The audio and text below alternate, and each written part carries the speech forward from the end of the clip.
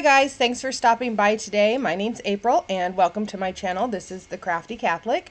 So for today we are kind of wrapping up our Easter celebrations in our home and we are headed into ordinary time. So I'm going to be doing some sunflower crafts. They'll just be a bright way to kind of start off our summer decor. So let's get started. For this first craft, I am using a variety of sizes of wooden dowels. So I've got some skewers, I've got some small and medium dowels from the Dollar Tree, and I also have some paint sticks from sponge paint brushes. So when the brush is all hard and used up, I just pitch it, but I keep the little wood handles. So that's what those thicker ones are. And since they are the shortest, I'm using them as my guide, and I'm using my miter shears just to trim all of those other sticks and dowels and skewers so that they are the same height as the paintbrush sticks, if that makes sense. And I'm not really counting, I'm just kind of making a good sized pile of each size stick, and you'll see in a minute how many I end up with. So here's what I ended up with, and I've got a piece of floral foam that I'm going to use to stick the little pieces in. I've got a variety of yellow paints. Since my theme is sunflower, I'm using 5 different shades of yellow, and you can use whatever you've got on hand. It really doesn't matter, but I'm using the same shades through all of these projects so that they will be consistent. They'll tie together nicely. Since these sticks are kind of hard to paint, I have stuck them into the styrofoam block, and I'm going to use that to paint each group. So I took a few out of each pile, so I've got a variety of sizes, and I am just painting them top, bottom, all around. Make sure you get the ends of them, and I'll let them dry. I'll flip them over and give them a second coat and get the little bit that's down in the styrofoam covered. And I'm going to do this for each of those 5 colors. Now I've got some green paints here, and it's just another assortment of acrylic green paint. I've got my Waverly plaster. I'm going to use that as my base coat, and one of these round gift boxes from Dollar Tree. So the white really is just to cover those stripes. Hopefully they won't show through, but in case they did, I didn't want that bright color peeking out. And then I'm going to use these greens just to give it kind of I'm going for a leafy look. So I'm using the lightest one, and I'm doing all of this while the paint is wet, so it's really blending together, and just all of that paint is just smushing together and making new colors. And right, that's how leaves are. So they're not solid green, they've got striations and streaks of all different colors. So that's kind of the look I'm going for, and only the top part of this will show after we get the sticks glued on. So I'm just playing with it until I'm happy, and I like that. So I'm going to set that aside to dry. Now I apologize, I lost the first part of the footage, but what I'm doing now is after all those sticks have dried, I am just gluing them onto this gift box. And I am lining them up at the top. The bottom I can kind of sand that down and fudge it a little bit later, but I wanted to get a really even line across the top. And I'm not paying any attention to which color I've got or which size I've got, although I don't want a bunch of the same color or sizes next to each other. So I'm just trying to get a variety of them kind of spread out around this can. Not a can, it's a gift box. It's a cardboard gift box. I don't know what I'm saying.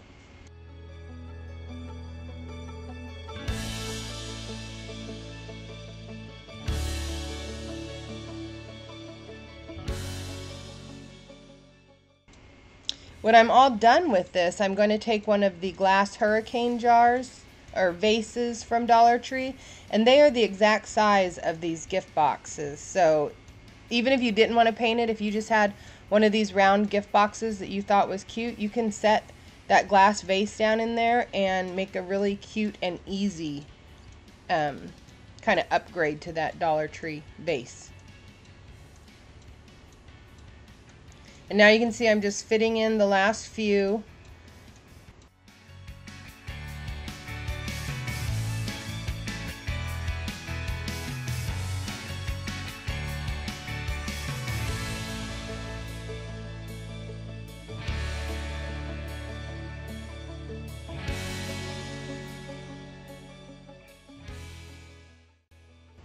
And there we go. It's all done. Except for the bottom. And I had one extra piece. So for the bottom, I'm using the lid from the same gift box and tracing it onto some brown felt. And then I am cutting that out.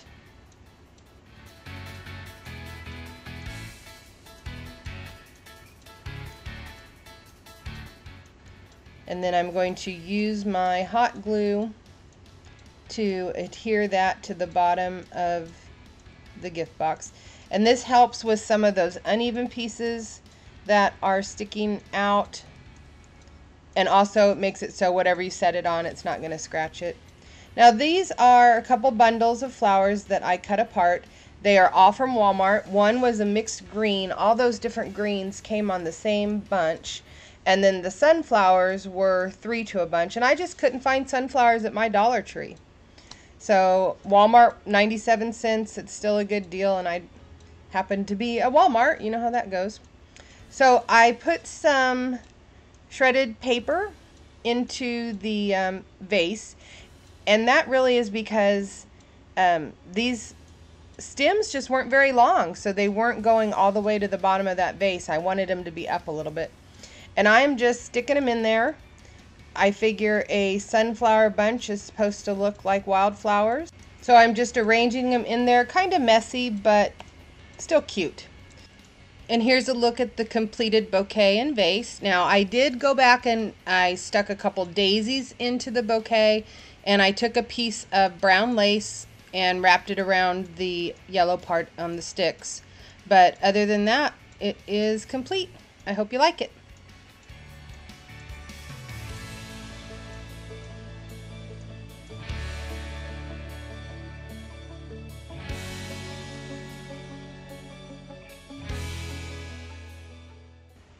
For the next craft, I'm going to be using a page out of this Blessings Bloom calendar from Dollar Tree. And I'm using the cardboard that came in the calendar as my backing. So I'm just swiping a bunch of glue, just regular old Elmer's glue stick, onto this paper. And then I'm going to use that to adhere it to the cardboard. Smooth it out really good, so that I don't have any bubbles or wrinkles, and then I am going to let that dry. So now I'm going to use my miter box, and if you don't have one of these, this is the best one that I've found. It's by Stanley. It has this little lip right here so that you can hook it onto the edge of your table. And it has 2 black pegs that help hold the piece that you're cutting into the box. And I'm using this piece of molding that we had left over from a thing we had done at church. So I've tried to move the camera so that you can see what I'm doing, but it has marked on it the 45-degree angles, and I'm making a frame for that calendar page, so that's what I want, is 45 degrees. And I'm not going to speed this up just so you can see exactly how long it takes. I want to say it was under 30 seconds to cut through this molding. And I'm not really pressing that hard. Like, I could have stood up and put a lot more pressure and gotten it done really quick. But I'm not even having to hold the wood. That peg does the whole thing. And this molding, you can get it like at Lowe's or Home Depot. I think it is crown molding. You can see there on the back it says first grade PSR. So when my husband and I were teaching PSR, the kids would have pencils that would roll all over the place. So we bought this crown molding, and if you flip it over, it's got a little bit of a dip in it, and we used them as pencil trays. Worked out perfect. So there's a little tip. All right, so I am done. That's how long it took me to cut that. And you can see I've got a nice 45-degree angle now. So I'm going to use the calendar page to cut the length of these, and I did the 45 degrees on on both edges of all 4 pieces. And then I'm just using a Dollar Tree sanding block to kind of smooth those out. I'm going to be stapling them and gluing them together, so I just want to make sure that I've got all those rough edges so that they'll make a nice, they'll meet up nice on those corners.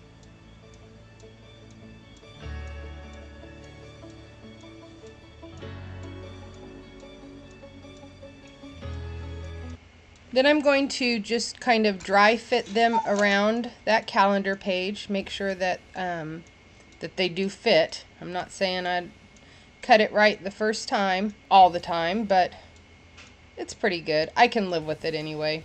So now I'm going to take the 4 pieces, and using my staple gun, I'm going to flip it over and put 2 staples on each corner.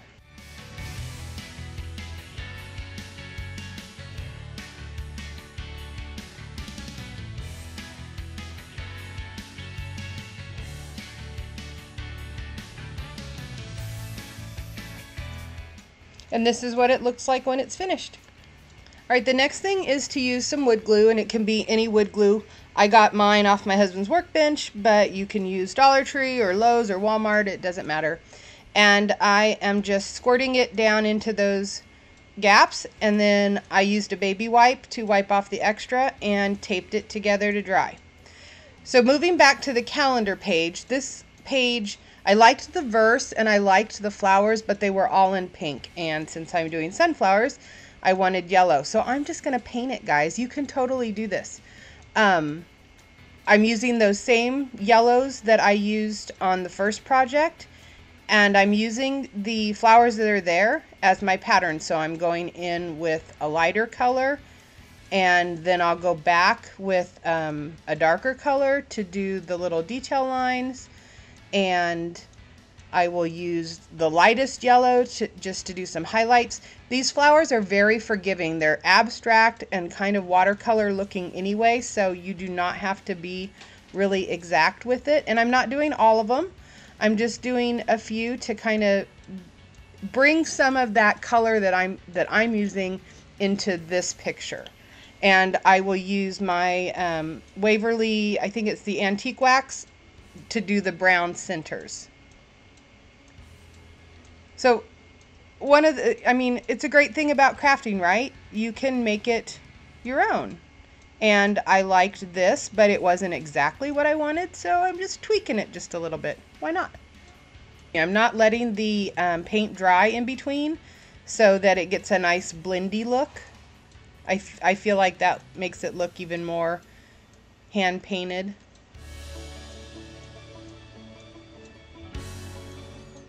I know this is not the most exciting craft to watch, but I did want you to kind of see what I was doing.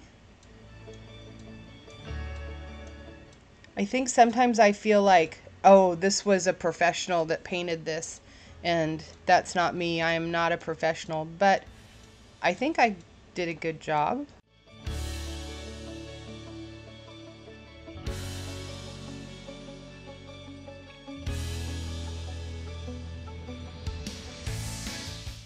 I was worried when I first started doing this that it would make the paper bubble, but I think because it's got that glossy coating on it, it really didn't.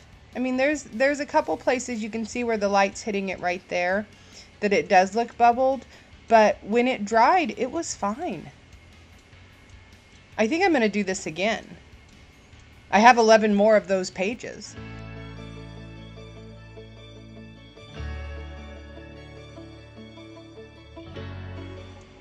And I thought this was a great scripture too for spring and summer. All things have become new, 1 Corinthians. And the green background goes perfectly for ordinary time. I have to watch myself when I'm doing things like this because I'll turn my project and then I'll reach across to do something on the other side and I'll set my arm right in what I just did. But I lucked out on this one and didn't do that. And for the final touch, I'm just going back in with that Waverly Brown antique wax and touching up the centers of those, what are now sunflowers, I guess. They're not sunflower shape, but that's okay.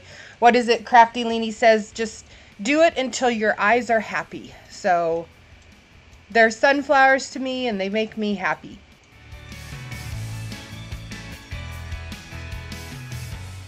So now it is finished and I will need to let it dry, but you don't have to wait for that. So now it's dry and I am looking at it in reference to the frame. It is a little bit bigger, and so I'm going to use my paper cutter just to trim off some of the edges. This worked well because I also wanted to trim off the hole that was at the top of the picture from it being a calendar. So, but I didn't want to trim it too early and then it not fit my frame. So I trimmed it afterwards, and now I'm just going to glue it in the back with my glue gun. I'm just going to go all around the 4 edges and put a bead of glue there. There's no glass in this frame, so it doesn't have to be really, really sturdy. It just has to be enough to not fall out. I just checked to make sure none of the glue came through on the front, and it didn't. So I'm going to go ahead and do all the sides.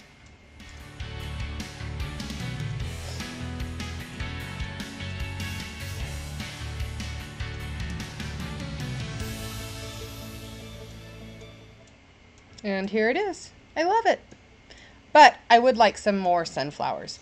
So I'm using some more of those picks from Walmart, and I've got the sunflowers, and then I've also got a daisy pick. So I decided, since there were the other flowers in this, that I would also put some daisies in there. I'm going to cut some of the leaves apart and use those as well. So I'm just kind of playing with it till I get an arrangement that I like. And then I am going to use my heat gun. Let me tell you about this. So did you know you can kind of fix, quote unquote, fake flowers with your heat gun? I don't know if a hairdryer would work or not, but you just use that that little tool. Like, see how it's all kind of crumpled up and stuff? You just blow it with your heat gun and it opens up. You can do this with wrinkles on ribbon. I've used this also for that. And I've also used it to shape the stems of the flowers. If they're not wired, but you want that plastic stem to go a different direction, just heat it up with your heat gun and bend it to where you want it. So, tip for the day. Alright, now I'm going to arrange those and glue them down.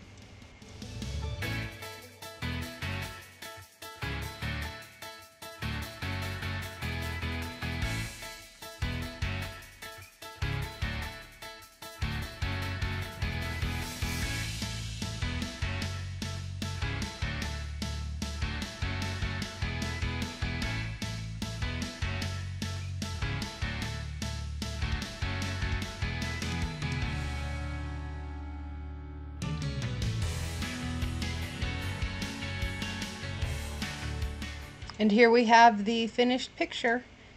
Oh. I love how the frame came out. I love how the painting on the calendar page came out, and I am definitely doing this again.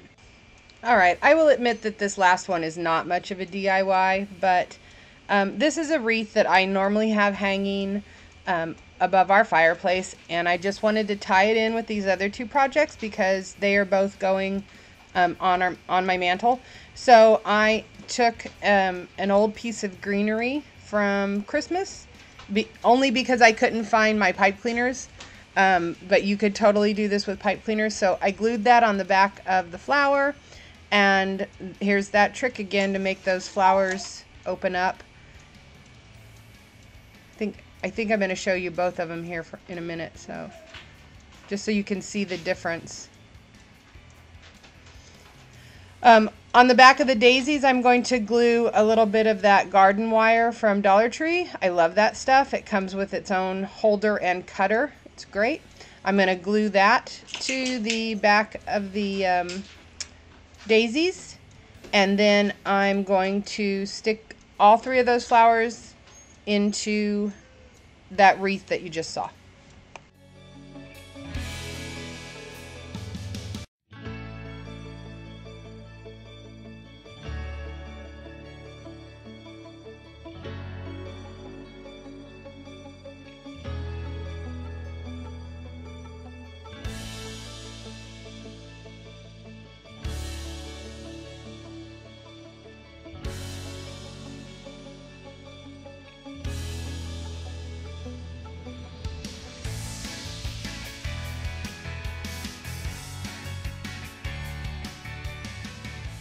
Alright, here's a final look of how these 3 projects look on my mantle, and I am really pleased with the way they turned out.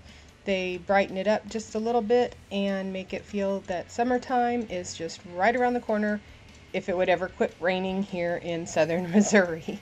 So I hope you enjoyed this. If you did, hit like. If you feel like it, hit subscribe, and I will leave you with this Irish blessing. May your troubles be less and your blessings be more, and nothing but happiness come through your door. Bye, guys.